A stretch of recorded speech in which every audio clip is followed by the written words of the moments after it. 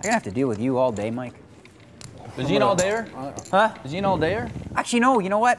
We don't have to deal with him all day. All we gotta do is bust him, and he's going home. That's right. He just has the one bullet.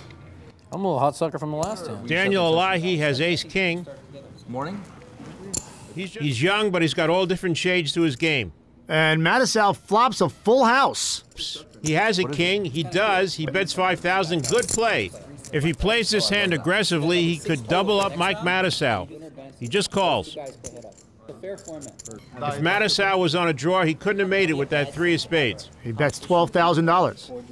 Matusow's girlfriend Shirley watching his chips very carefully. So he doesn't want to take a chance of Daniel Alaei going out. River ace of spades. Maybe just made a pair of aces.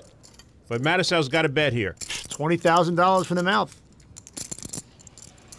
And He calls. Call he does.